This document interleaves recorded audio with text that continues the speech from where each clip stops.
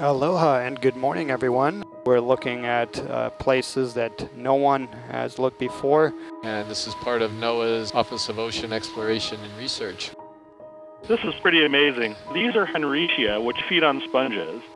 This is the slime star hymenaster. It is a pycnogonid. Look at that. Oh, that's a beautiful bolosoma. It's a polychelid. They're normally just sitting on the bottom and not swimming. This is new for the Hawaiian region. This is a freyastera. They are among the deepest known sea stars to live. And this is absolutely the biggest caulophacus I've ever seen in my life. I've never seen this before either. He's not sure which is bigger, the ROV or the sponge. I think this is a pycnogonida. There are maybe 6 of these. I don't mean 6 species, I mean 6 specimens of these.